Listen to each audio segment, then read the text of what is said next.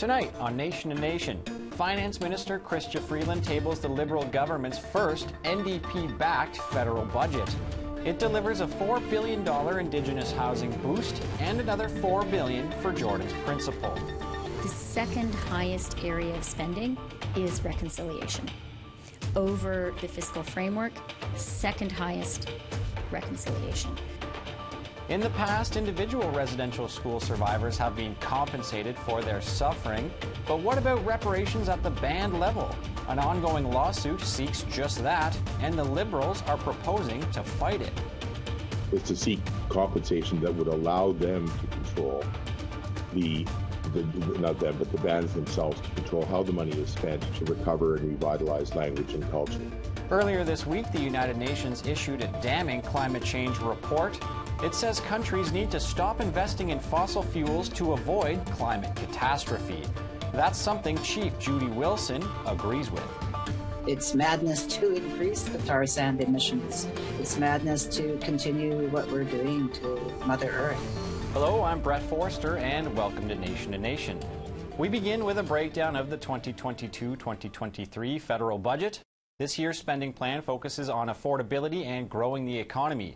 For Indigenous people, the big-ticket item is $11 billion in new money for housing and child welfare, among other things.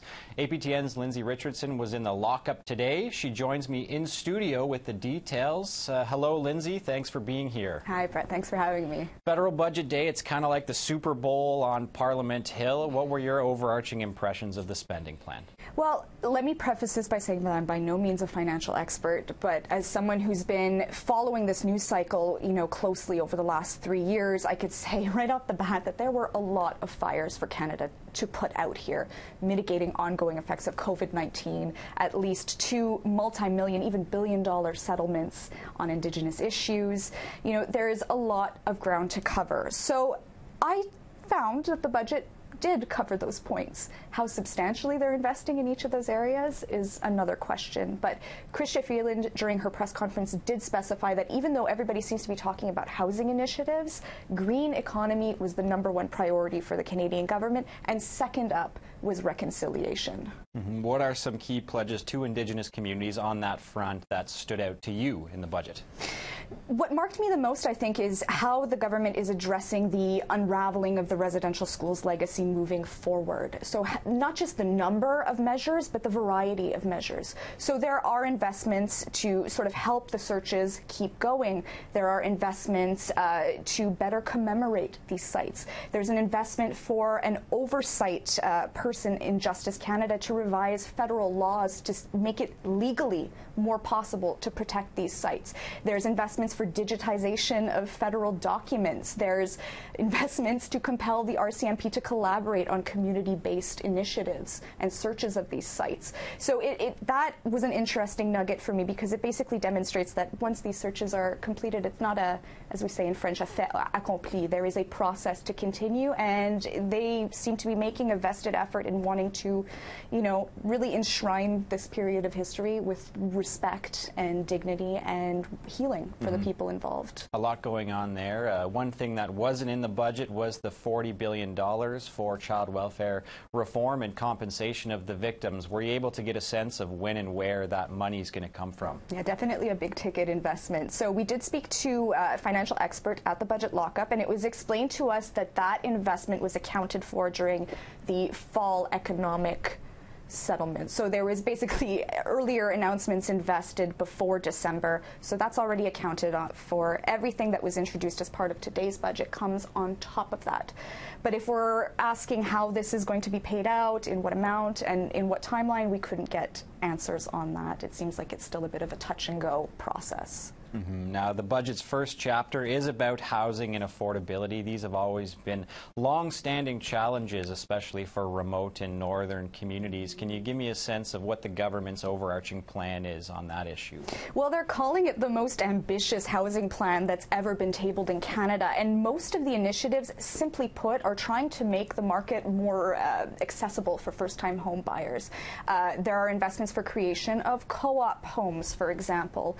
But the point that people seem to be focusing on the most here is Canada's promise to actually institute a moratorium on foreign buyers buying up real estate here in Canada, basically giving people the opportunity to actually access the available houses here.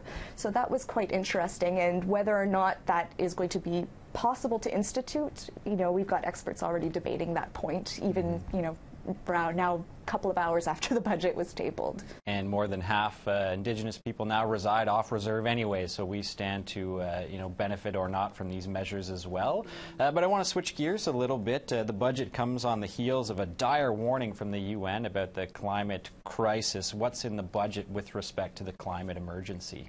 Well, Freeland was very clear in outlining that this is an existential issue. This is something that we have been living with for a while and we will continue to live with in the future. So Canada at this juncture, she says, has a choice to make. We can either be at the forefront of green economy and the green transition, or we can lag behind. So with regards to Indigenous communities, there are a few investments that basically will create Indigenous advisory groups or councils to sort of hear their concerns and find out where this money needs to be rediverted, essentially. And there's always the need to balance, the climate crisis with resource extraction and the demand for fossil fuel projects. Where does that kind of factor into the budget? So this was outlined. We've identified the problem of climate change and the need to switch to green economy. But one thing that's needed is what the federal government is calling critical minerals. So things that can supplement, fossil fuels or other less ideal products that we are currently using. So the budget document specifies that a lot of these minerals are located near or in First Nations territory. So again, creating sort of an advisory council, how can we access these minerals and how can these First Nations communities also profit from whatever revenue is generated moving forward. A very interesting point in the budget, apparently there is an upcoming plan that we can keep an eye open for involving First Nations input on the Line 3 and the Trans Mountain Pipeline projects. They acknowledge that these are going to be billion-dollar cash cows, so there is a plan in place to make sure that First Nations are given a cut of those proceeds, and the details are still to come. All right, I've got about 15 seconds left. So was there anything missing from the budget? Was there anything that appeared to be left out? Between this year and last year, were more than $20 billion of new money? Well, unlike last year, there was not a dedicated section tackling issues that were identified in the Missing and Murdered Indigenous Women and Girls Inquiry. We also didn't see a whole lot about prison reform and addressing the overrepresentation of Indigenous peoples in the budget. But like I said when I opened, there was a lot to deal with. There will be a lot to deal with moving forward. This is just one budget, and we'll see what else is still to come. All right, Lindsay, thanks a lot, and great work on this. Thank you so much for having me. You can find more of Lindsay's reporting at aptnnews.ca. After the break, I'll speak with a lawyer representing 2 First Nations who are seeking residential school reparations in court.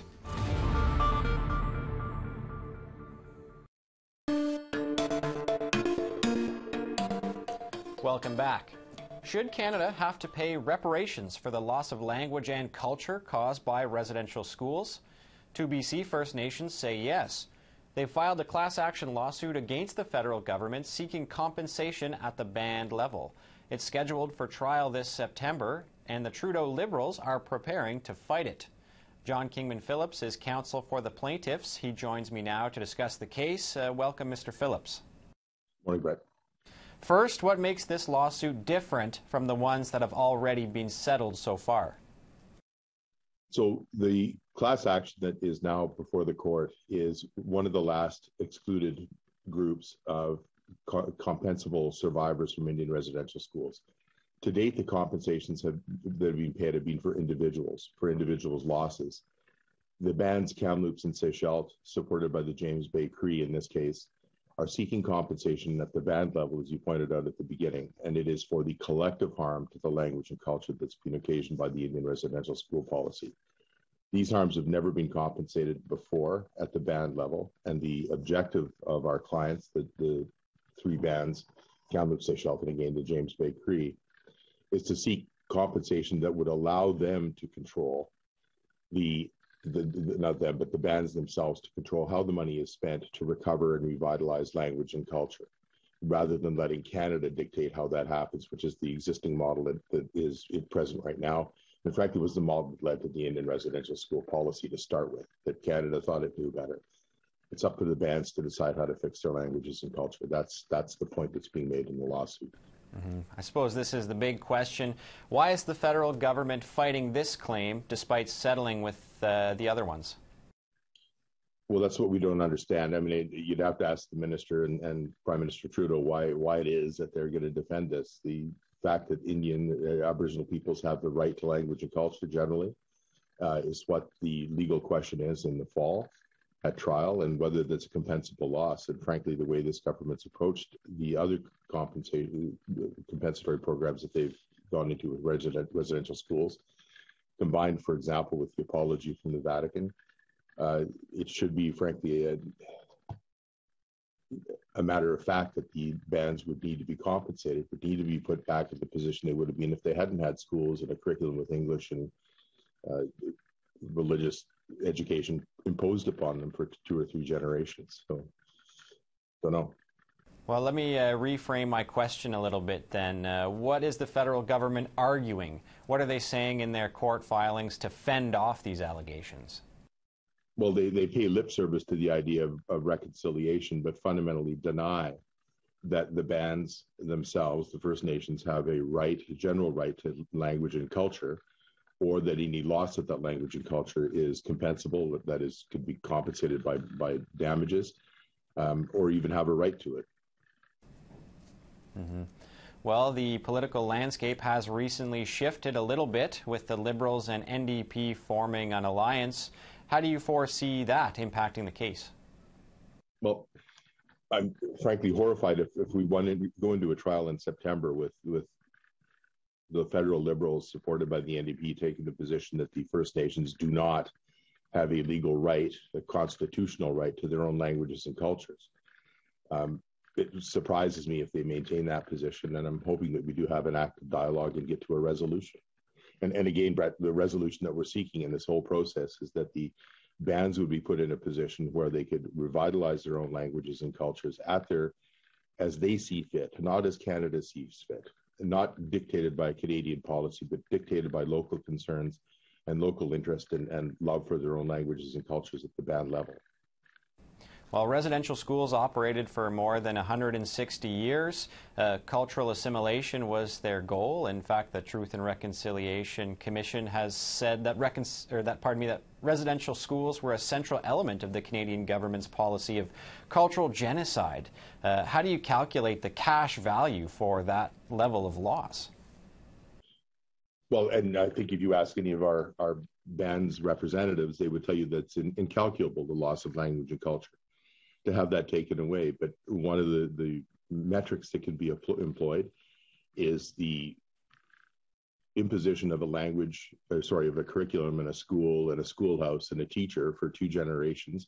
If you want to compensate for that, replace that. Give the Aboriginal communities the equivalent of a school, a teacher, and a curriculum for 2 generations, and they can try to correct it, and they can own the outcome.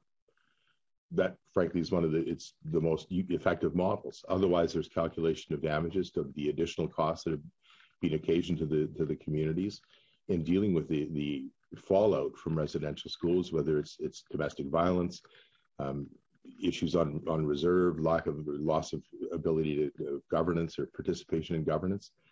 But the easiest metric is to replace what was taken away, to put back a school, a curriculum, and a teachers for 2 generations. For every community. Mm-hmm. So you don't have a dollar figure in mind, or there's no sum attached to the lawsuit that you're seeking, to get as reparations? We haven't gotten into that detail yet, but the metric that I'm talking about, I think, is the one that would be most effective. And finally, how many bands have joined so far? You mentioned 3 off the top. And what's your message to other bands weighing whether to opt in? Well, so there's 3 bands that are now in, 2 representative plaintiffs supported by the James Bay Cree. We have, in the first period of certification, we had 103 or 101 bands opt into the process. Canada has agreed, and the court has ordered that we reopen the ability for other bands, all the bands in Canada, to opt in to the proceeding as represented plaintiffs. They don't have to pay anything. They can participate in the outcome if we're successful at that trial on liability in September. And frankly, what we're seeking, my clients, are control over their own process of revitalization of language and culture, and a determination that they have a right to that, and a right not to have had that destroyed by Canada. So on behalf of my clients, I would encourage every band that meets the definition, that has had a person who attended residential school or who had a residential school on or near their territory, to opt into this proceeding. All right, Mr. Phillips, we have to leave it there. Thanks for taking the time. Thank you, Brett. Have a good morning. After another break, I'll have reaction from Chief Judy Wilson to the UN's latest assessment of the climate crisis.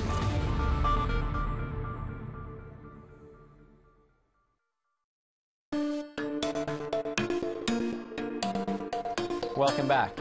The world's top climate scientists have issued governments an ultimatum. If they want to stave off climate catastrophe, it's now or never. The Intergovernmental Panel on Climate Change, or IPCC, issued its latest report this week, urging world leaders to halt fossil fuel development, slash carbon emissions, and shift to green energy. For reaction, I'm joined now by Kukbi Judy Wilson. She is the Secretary-Treasurer of the Union of BC Indian Chiefs. Welcome to the show. Hi, welcome. Yeah, thank you for the welcome. So tell me, what about this week's report struck you as important? Well, we're hearing the same thing from the scientists and the community about, slashing emissions and also, reducing what we're doing in the oil and gas field, especially the tar sand, right? So, like emissions in Canada, when I was at Glasgow, they said, it's continuing to increase. So, the report isn't surprising to me. And countries like Canada have huge per capita emissions. And Canada's plan to reduce emissions are too high and too slow. So, the scientists are measuring all these things, they're watching these things, and we have to pay attention to these reports, especially in the fossil fuel sector, where carbon capture and storage is being proposed to explain away how this country will produce oil every year. So, I think, we have to pay attention to that. People have to understand that, climate crisis is real. In BC, we had a lot of climate crisis events last year. We had the wildfires, we had the heat dome, and we had global, the warming that got, with the atmospheric rivers. We had 4 of them, which is unprecedented. I wanted to ask you about some of those events in BC. It's really seemed almost like a ground zero for the climate emergency. How concerning is it to hear scientists predict these events may worsen in the future if we don't act now? Our First Nation communities are on the front line of this because we're, near the forests, near the rivers, and all of those things. Some are remote, and some are still in crisis right now as we're speaking, trying to recover their communities. Lytton was burnt down. That Trudeau cited that over at Glasgow, and some of the communities neighboring Lytton, they were affected drastically. So from the wildfires, and one of the neighboring bands to mine, the Okanagan Indian Band, had 10 houses burnt down. If the wind blew over the mountain this way, it would have been us, but the wind blew the other way and burnt, their community down. And the atmospheric rivers, it was disastrous to our highway, our main artery, Trans-Canada Highway. It pretty much closed everything off from the Lower Mainland. Abbotsford area near Vancouver was totally flooded out, and the rivers collapsed the bridges and the highways. So we just sort of had them open. They're open now, but, it was really challenging for a while. And there's still a lot of cleanup from the debris. I drove through it. It was really terrible. And then just the weather is so unpredictable with the climate crisis. So like I was saying, we're experiencing it firsthand here. We had just about every type of climate crisis you can think of in British Columbia, except for one thing, but I want to say it so we don't jinx ourselves out here. But, we've had just about everything you can think of in BC. Well, I'd like to get your response to something the head of the UN said when introducing this report. He spoke in pretty bleak terms. I'd like to get your response to something he said. Climate activists are sometimes depicted as dangerous radicals But the truly dangerous radicals are the countries that are increasing the production of fossil fuels. Investing in new fossil fuel infrastructure is moral and economic madness. So he says it's moral and economic madness. What do you make of those comments given the political debates here in Canada over fossil fuel development and activism? Well, it's to me, as I mentioned, it's not a fringe radical position to be talking about winding down the fossil fuel sector. That's basically what he's saying. It's madness to increase the tar sand emissions. It's madness to continue what we're doing to Mother Earth. The major transition in the energy sector is necessary. It's not optional. And Canada committed and signed up to make these reductions. So major transition, it doesn't look like locking in new supply of fossil fuels by building new pipelines and expanding production. And I believe that's also what he's saying. That's the madness, to continue the expansion or the, refinancing of the Trans Mountain Pipeline, or of the fracking, because, we're going the wrong way with fracking. California, they're banning it. And in Oregon and Washington State, they're working on their bans, but in BC, we're increasing it. So that's the madness he's talking about. And trying to continue with tar sand oil is simple, as he said. I really like the way he framed it. Now, politically, do you think the new alliance between the federal Liberals and NDP will create the will to act? Well, I think all parties are accountable.